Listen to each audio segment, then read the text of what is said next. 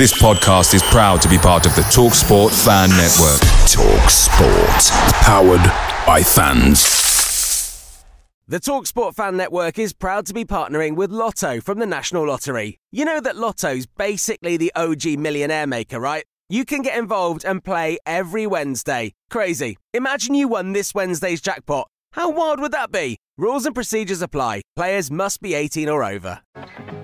At BetMGM, we know how to put on a show. So we don't just do offers, we do golden offers like this. MGM Millions, our supersized jackpot where right now you could win over £21 million.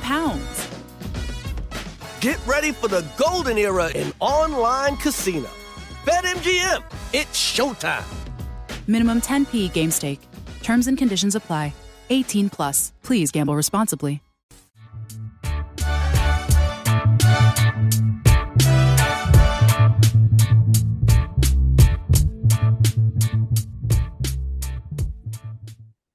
Hi and welcome to another edition of the Away End. I'm Craig Courtney and I'm joined by Exeter City Fan Sam today to go through the game ahead of Tuesday's rescheduled game against Exeter.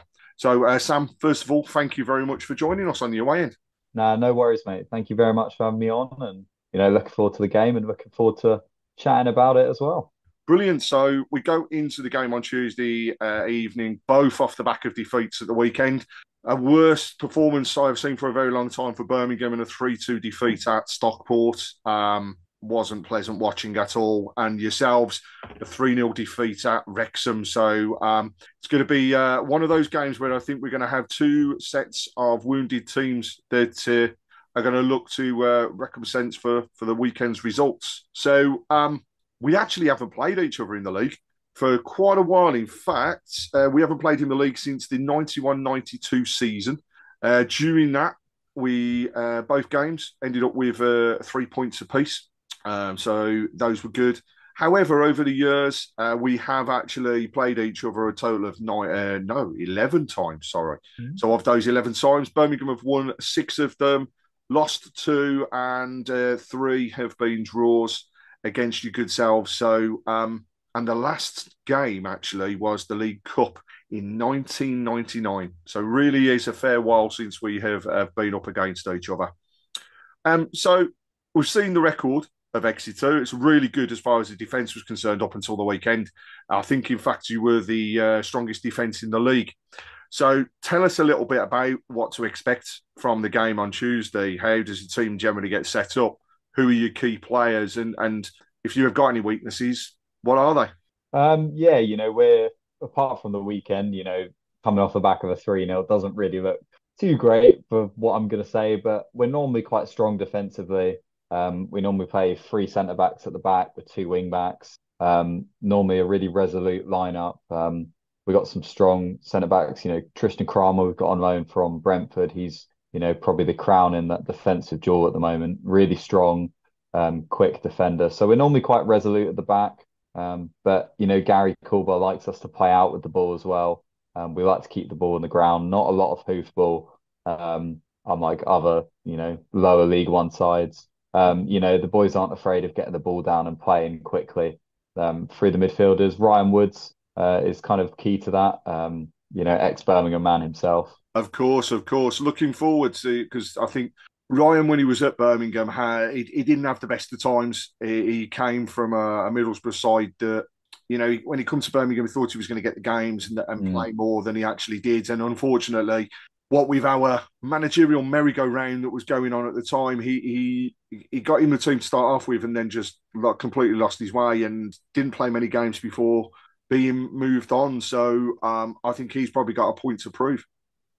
Yeah, he's been top for us. We had him on loan for half of last season from Hull.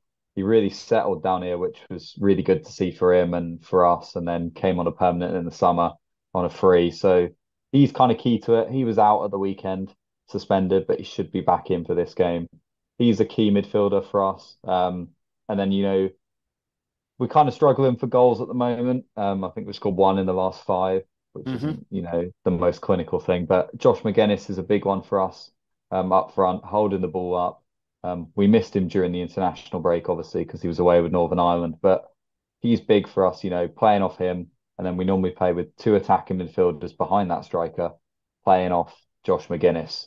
So, it's going to be a lot of trying to get the ball to feet, hold it up and play off him for Exeter. And hopefully it'll be a good watch against a Birmingham team that obviously wants to play football as well. Yeah, and I think, going into the game, it's going to be an interesting one because defensively we were shocking at the weekend.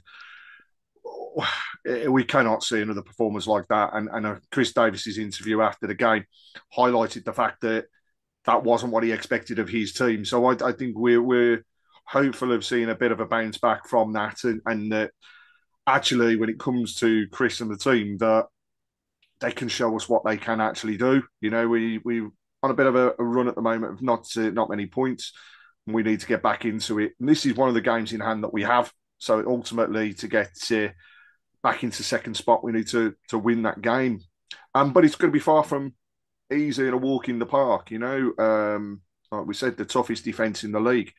Coming into that against a team that have dried up from a goals perspective makes it interesting. And let's hope we don't get a dull and boring 0-0. But you've mentioned a few of the key players there, Ryan Woods being one of them. But tell us a bit more around, where's the weaknesses in your team, would you say, at this present moment, and areas that, if you could strengthen today, what would it be and why? I think, the obvious one at the moment is we'd love an out-and-out goal scorer. We'd love for someone like Stano, who obviously I'm sure we'll move on and talk about in a little bit, but we'd love an out-and-out goal scorer that can, grab us 20 goals a season and can pull us out of these moments. Because at the moment we're kind of lacking in that, that fast young attacker up front who's going to bag us some goals. So I'd love to see that improved.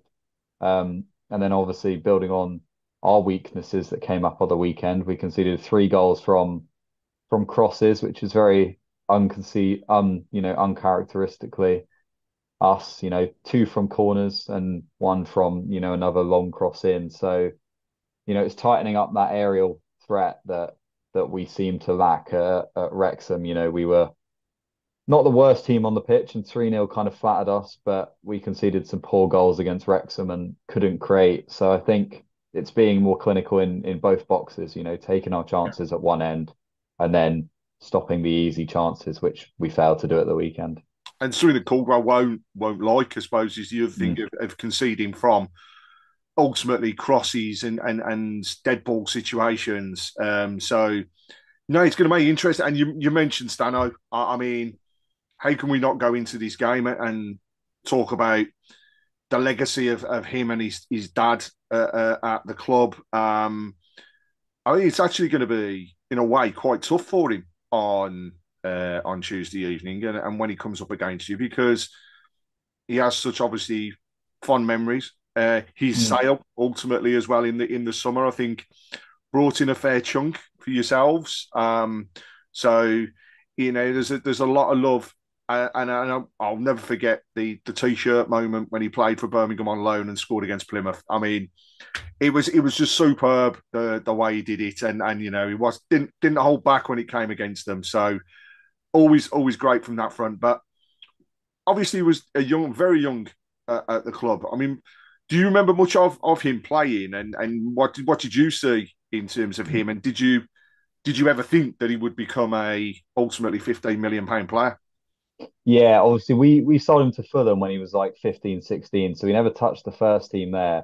But then we got him back on loan our first season in League One 2 seasons ago, and he was dynamite. He scored a hat-trick on his last performance in front of, the stand that's named after his dad. So yeah, ultimately we always thought he was going to become something special. He always just looked a really good player.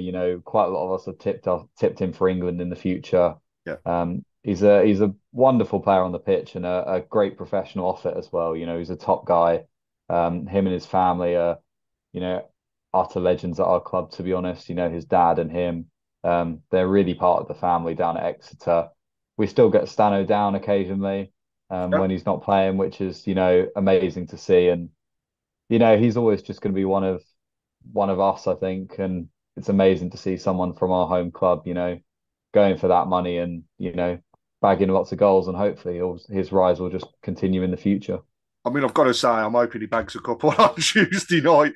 But then there's also part of me that thinks a player, it's always tough for a player to go back to an ex-club, especially if they score.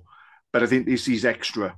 This is just extra because of the whole family story that goes alongside it. So I can imagine that actually it's mixed emotions for him on Tuesday evening. And, it'll be exactly the same when you play at St Andrews at Knighthead Park. It'll be exactly the same when we're there in the Cup.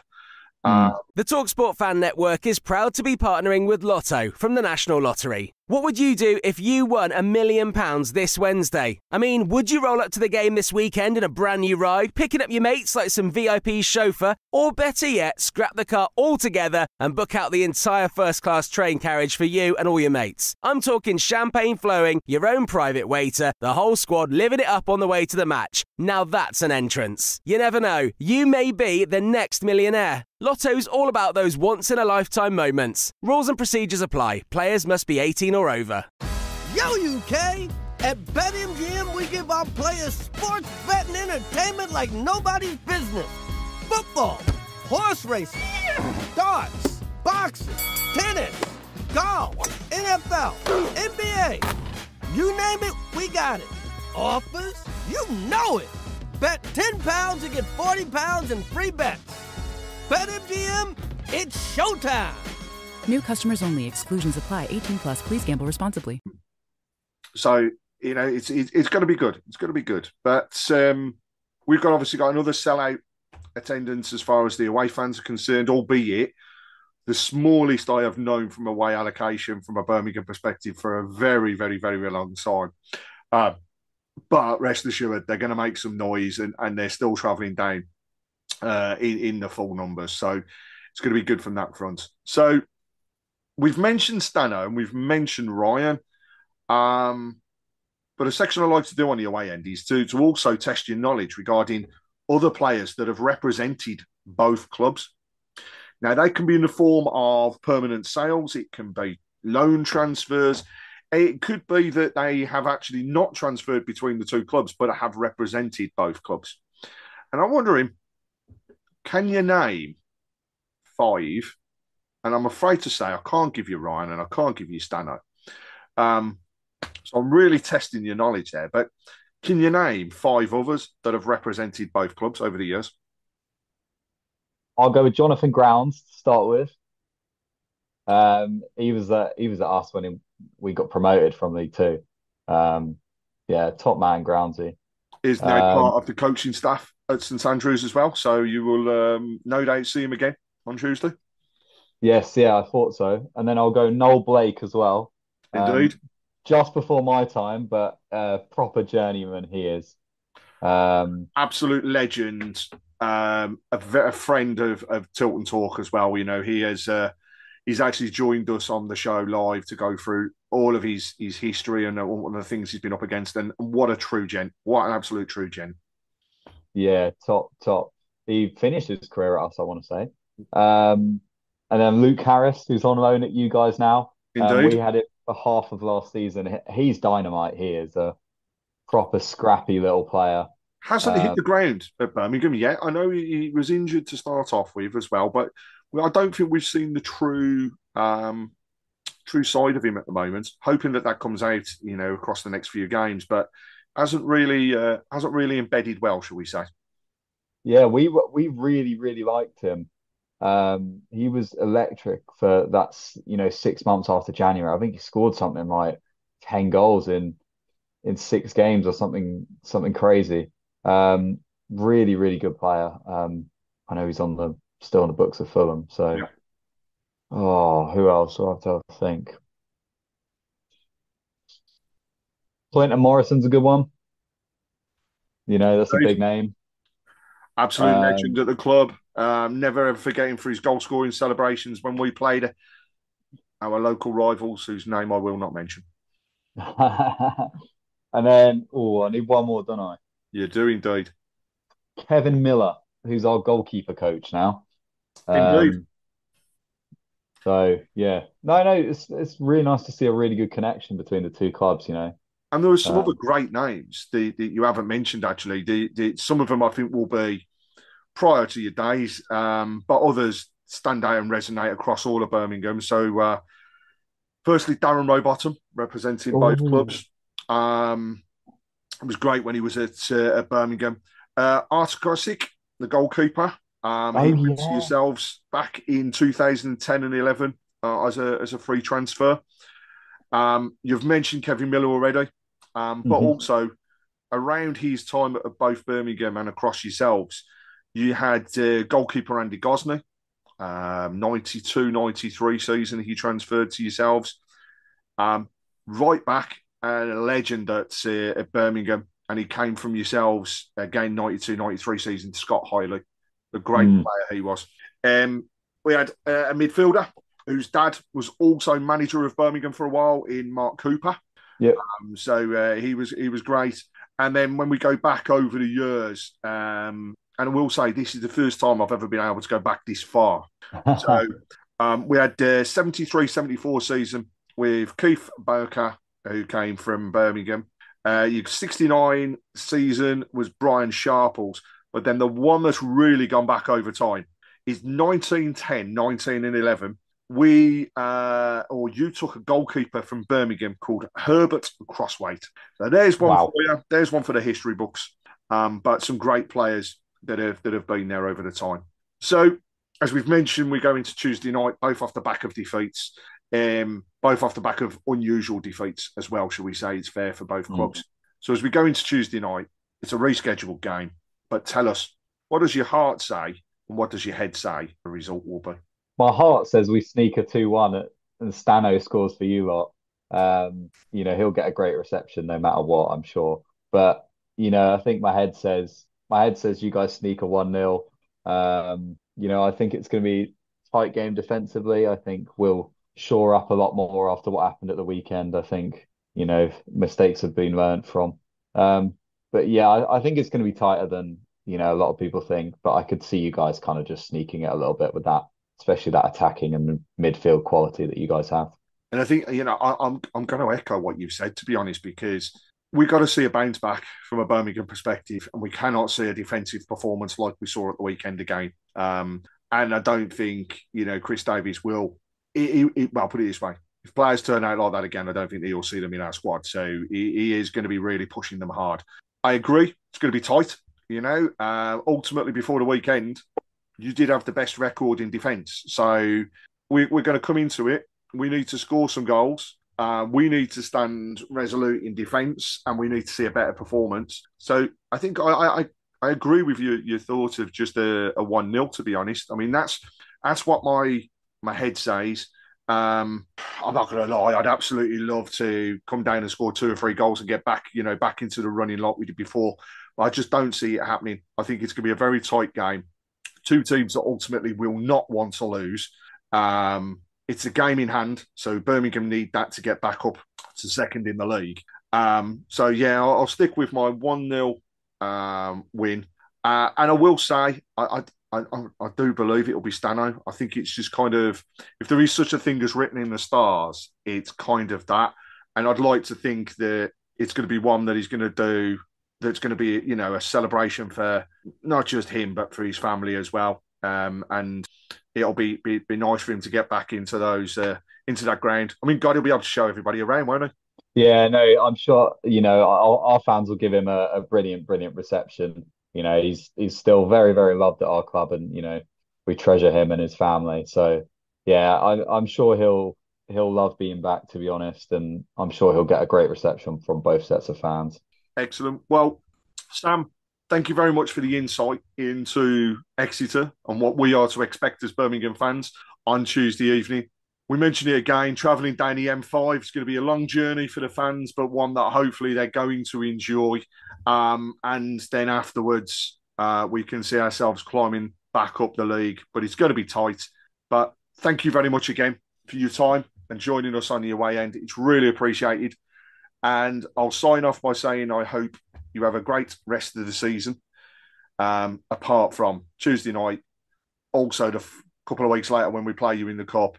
and then when we play you at St Andrews. But bar that, have a great season. Thank you very much indeed. We'll do this again when it comes to the next game at St Andrews at Knighthead Park. And I'll just sign off by saying, keep right on.